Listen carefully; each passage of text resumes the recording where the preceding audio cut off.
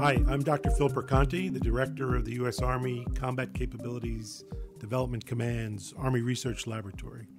I think we should start by telling folks that the Army has a corporate research laboratory. Its mission is to do disruptive research for the long term. We are mostly responsible for thinking about technology beyond 2035.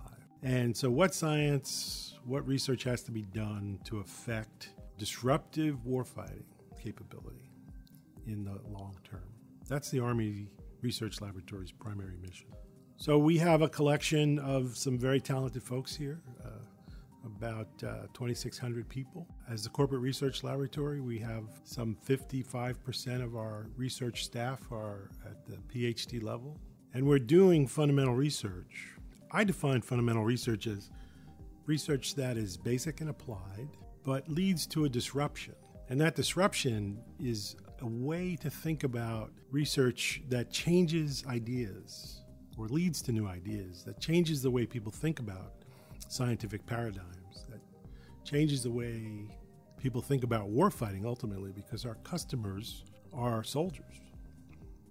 So how do we take the science and the technology that we work on and use it either to change the way people think about science, as I said, change scientific paradigms, or change the way we think about warfare?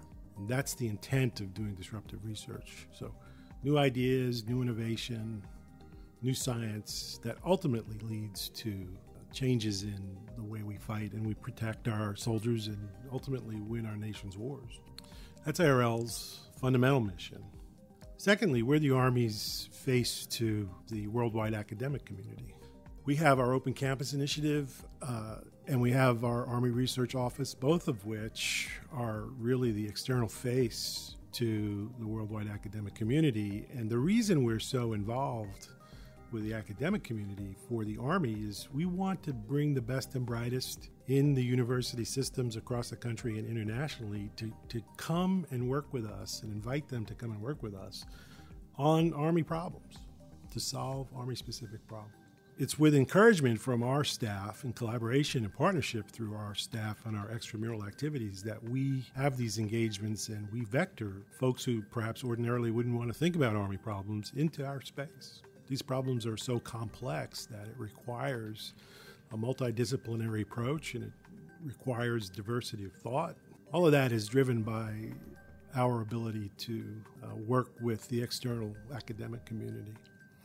So that's a very important piece of what we do. And then lastly, as the corporate laboratory, we are now responsible for bringing together science and technology and warfighting concepts, the development of concepts early on, which is very, very important. When you think about new ways of fighting, how the Army of the future is going to look based on technology, what you want to do to be successful is have conversations between soldiers and scientists at the very beginning, so that we can both have an understanding of what the technology can do, what the future of that technology will look like, and then how is that implemented in a warfighting scenario? How will that really change what the Army looks like? What is it? How will it affect the architecture of the Army? How will it affect the kit that soldiers bring into the battlefield? Those conversations we want to have early.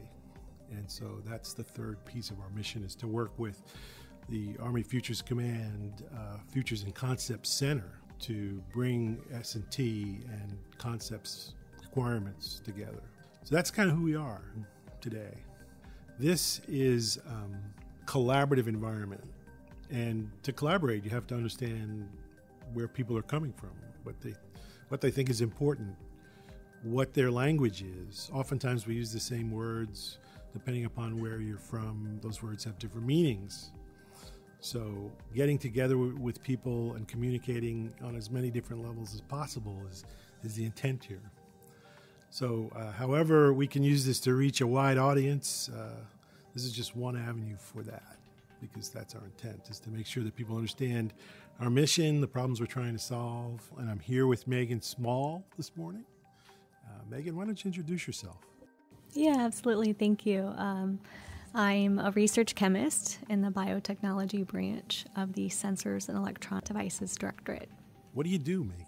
Yeah, so I'm a part of the Living Materials program, also part of the Transformational Synthetic Biology ERP. ERP, so that's one of ARL's essential research programs, which is one of our top priority programs.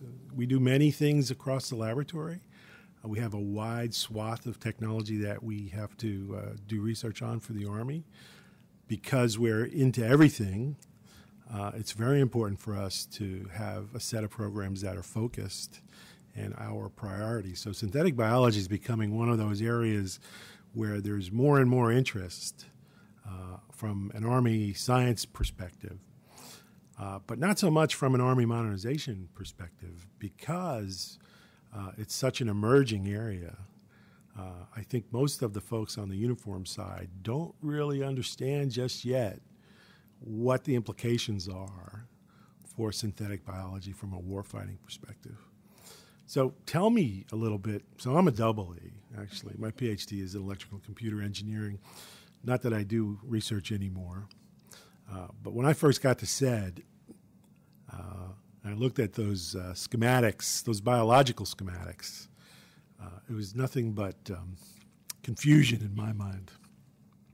So it took me a little while to understand some of what synthetic biology is. But give me a few minutes on synthetic biology. We're taking bacterial cells or fungal cells, taking biology, and we're transforming it to what we want it to do. And that's, I'm on the modeling and simulation side. So I'm trying to understand the end control with ultimate goal of control, how biological material is interacting with non-biological material. So what gets you excited about that? Yeah, so my background actually before I came to ARL is in drug design. So I was all into the medical world, and then when I came here, it's really exciting for me to take the skill set that I learned in that type of design toward designing now biomaterials and learning a lot in terms of how biological molecules interact with material. And it's really an emerging area, like you said. There's a lot to learn, a lot that we don't understand, I think, and so I really want to be a part of that understanding. So what do you think some of the most pressing problems are? What are the big open research questions in synthetic biology? Yeah, so how do we control biology if it can be controlled as much as we can control it on the time scales that we want, on the length scales that we want, and drive that toward whatever outcome that we want. That's the big. We have to answer those questions. And it's nascent, right? So do you think where are we on a timeline? If you were to do some technology forecasting for me, when do you think we're going to see first to develop that understanding, and then some of the first big applications for synthetic biology? Yeah, so in terms of applications, we're already kind of seeing the beginnings of them. These self-healing types of systems, like the bioconcrete, where you use water to activate a sleeping bacteria, and that bacteria secretes the components you need for concrete. So that is an easier application, so we're kind of already there. But in terms of really self-healing, where you have the components out in the field and they're assembling into whatever product you want,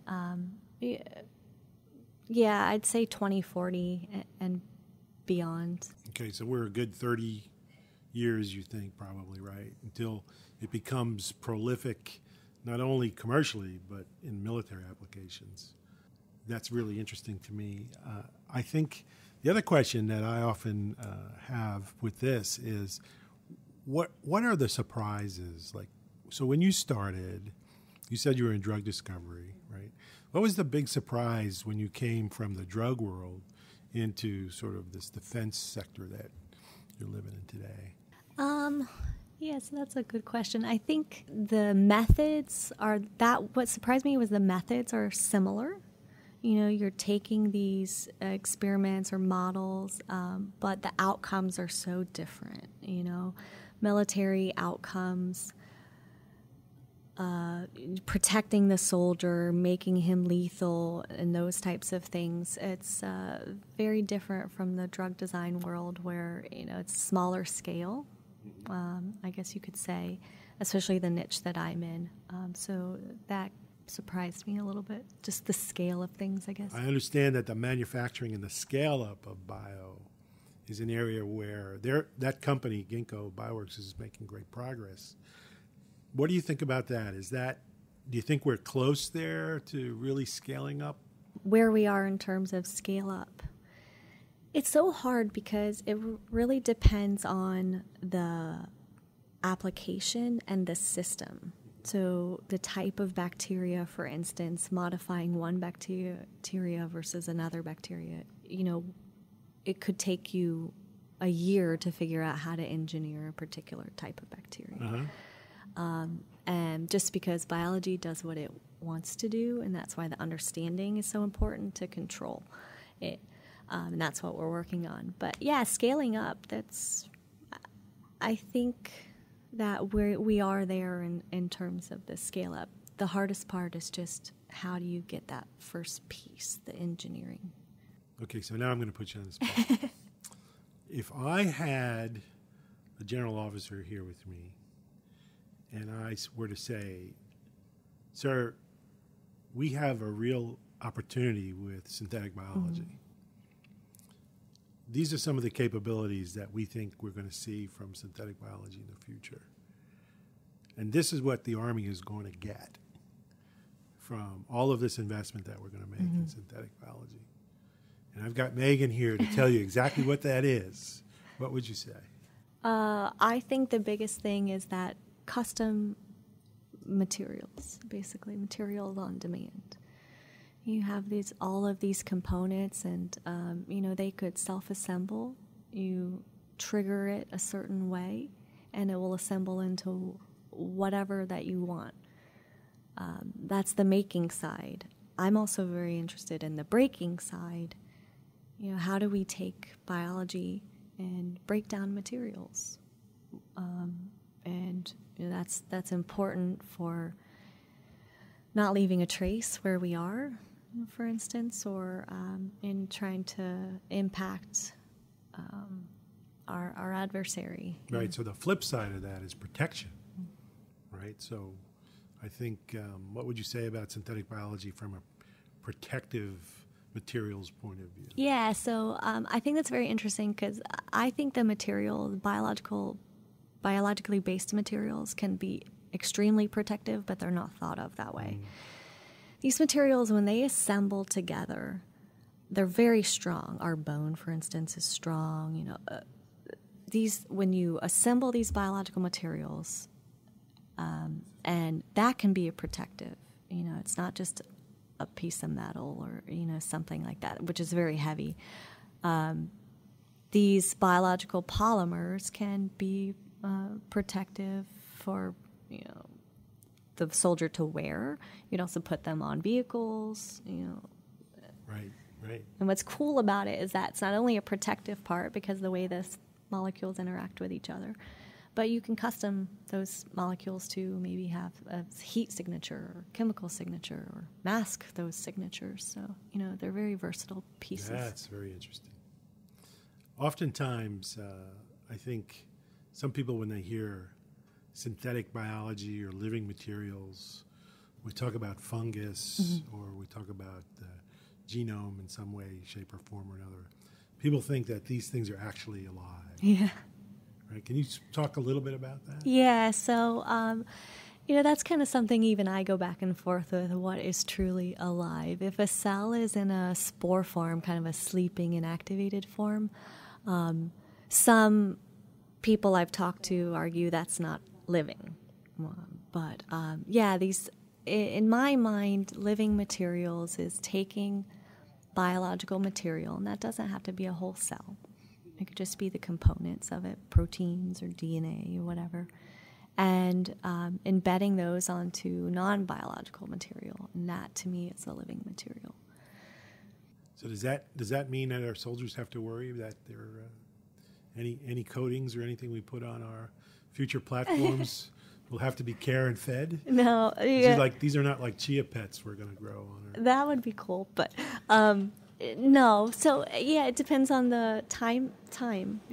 All cells need to be fed. So if you're going to use living cells, then they will. But if you only want something for a short time, it does its job and then it dies. And the great thing about biology, it's that, it's just disintegrates. You don't have to worry about something out there left that you have to go retrieve. Okay. We talked at the intro about concepts and changing the way the Army fights in the future. What do you think synthetic biology could be applied to? So I have a group of soldiers on the battlefield, and they have a mission that's part of what's called multi-domain operations. Where do we think the biggest benefit from synthetic biology would come from initially? Just take a shot. I mean, what do you think about when you're thinking about these problems and you're writing up your research results? Often we talk about it in the context of how we're going to contribute to the academic literature or build on the science. But I want you to think about this from the perspective of how can we help our soldiers, and how can we, again, change the way they think about warfare. So from everything you've learned today, where do we think we could put this?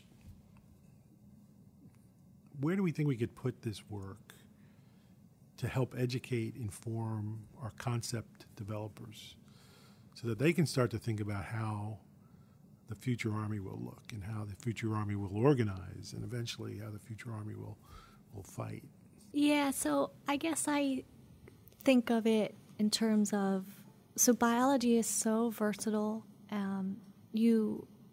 I think of a soldier now, and I think of him or her loaded down with a lot of equipment, wearing heavy gear, and I think of biology and the soldier of the future, that they're not loaded down with all that stuff. They could wear armor that is light, because biological cells are not as heavy as other things, and that armor has multiple functions, or whatever pieces of equipment can heal themselves, so they don't have to worry about carrying extra components.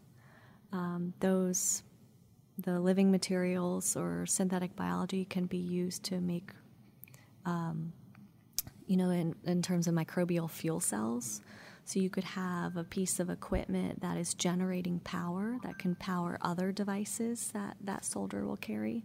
So I think of it in making the soldier less encumbered by all of the stuff that he or she has to wear. So synthetic biology has the potential for that. Mm-hmm. So we talked about synthetic biology like really coming to fruition in 30 or 40 years. But there are some nearer term applications that people are working on today. Can you describe anything you're doing? Yeah, so